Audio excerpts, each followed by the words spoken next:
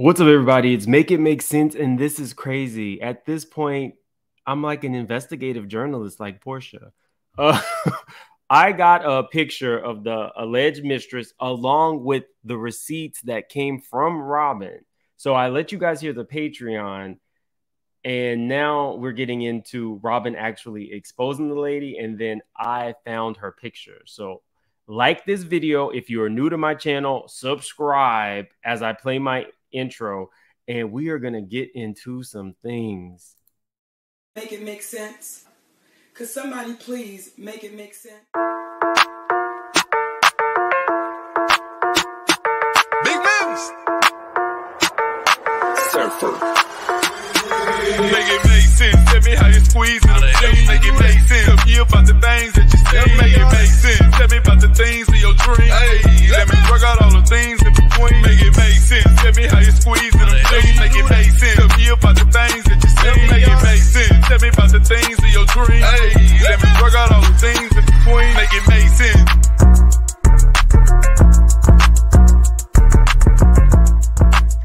She lied, and I should have known better when I seen her hair. I gotta feel you. Okay, guys, so here we are. I actually took one for the team and I subscribed to the Patreon, but at the tail end of that Patreon that you guys haven't heard yet, Robin actually gave us all the clues that we needed to find out who the mistress was. And she is not trying to be a private citizen. So this is alleged, but I have the receipts from Robin and the receipts from the blog that it was posted on. So we're going to show you everything, and including the lady's picture. So let's first get into the Patreon, where Robin actually tells us exactly where we can find her. Understand that. Y'all, side note, I really do feel like Portia right now. I don't know if that's a good or a bad thing. I work for Dish Nation. I am in the world of journalism. So my word. I'm in the world of journalism, I guess. No. So let's get into what they say. But you know, whatever. People, she said something like, I'm gonna become famous off of y'all. So. But we said you haven't even come forward, sweetie. Right. I mean, and maybe she has, but I had seen her commenting on blogs like throughout the season, like anytime. Oh, really? Yeah. And this is where we're getting into it. So you remember the one time the young lady ran to Twitter talking about, I saw Juan and Zara with the woman. Yes. And I'm like, that's his assistant coach. Right. And they're buying clothes for the season. You know what I mean? Whatever. Yeah. That was posted on the Jasmine brand. In Robin's defense, it has to suck to be a woman who was cheated on multiple times. It's aired on national TV. And now anytime somebody sees your husband with a woman, it becomes a story. So I feel bad for her in that sense. But in the sense of everything else, you deserve better. Ditch him. Brand. And she was in the comments what's she talking saying? about, yeah, that's true. And he's a player. Whatever. I don't know. She was in the comments doing her thing. And it's like, okay, you just really want to be seen. Like, yeah, they're very thirsty people out here. The thirst is real. Yeah. And it's like, what do you get out of this? You're still not. So bingo, she told us where we can find her and gave us the person, exactly who it was. So I'm going to show you the picture right after we finish this. Not getting the $4,000. I told you, Robin is very concerned about that $4,000. Lady, if you were looking for money from a husband, again, the wrong road, because they ain't got it. They don't got it.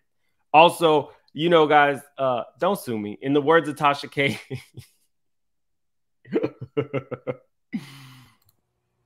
I ain't got it. Don't sue me. Okay, so let's get into the receipts, because she told us it was on everybody's favorite, the Jasmine brand. You know, you got some attention. And okay, I'm talking about, hey girl, I'm talking about you on Reasonably Shady. Like, stop. Like, is your life better? Has your life become better?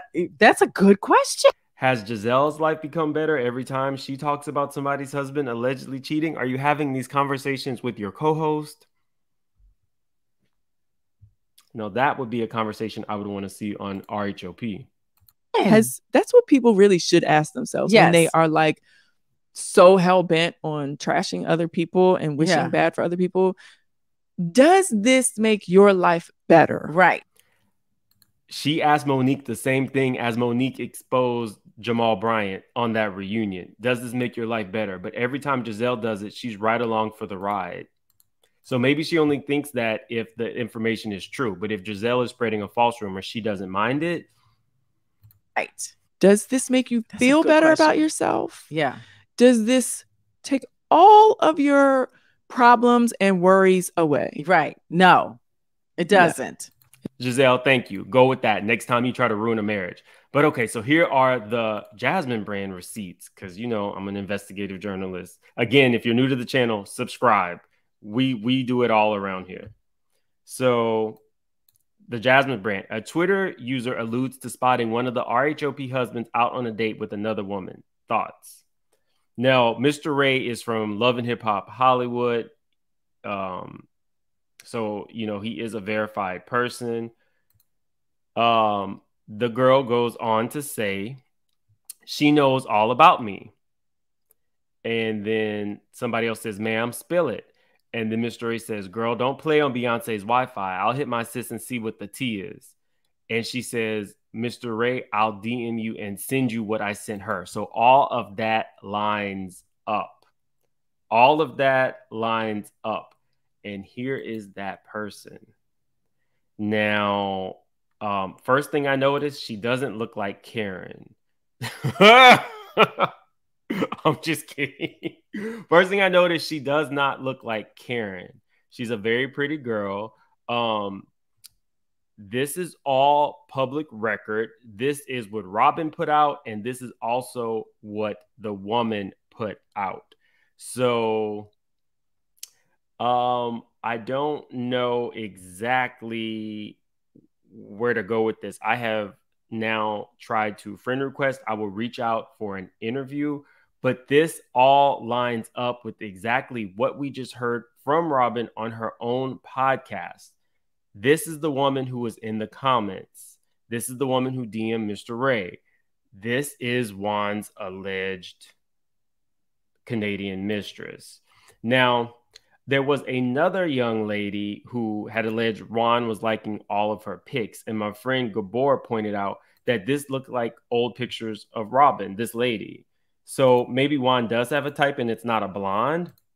And that's why Robin did not see anything that Karen said as legitimate because she knew that this particular woman was not blonde. I don't know. What I do know is that there are kids involved, and this has gotten really, really messy and really, really sloppy. They are now married again. So hopefully, since they have taken their vows for a second time, that they definitely will, you know, do it right this time. And Juan won't be laying it low and spreading it wide all over the streets of Georgetown. Allegedly.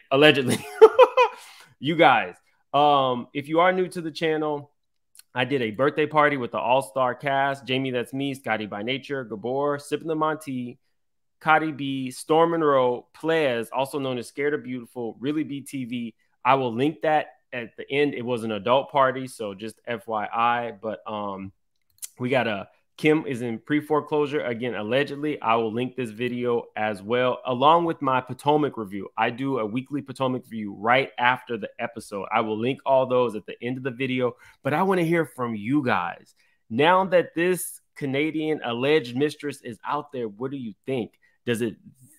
All of the story has been validated. Or do you think that Robin is just making this up to have a storyline next year? Either way it goes, put in the comments. You guys, I'm breaking stories. You won't see this anywhere else on the net yet. So it's too much, y'all. It's too much going on. See you guys next time.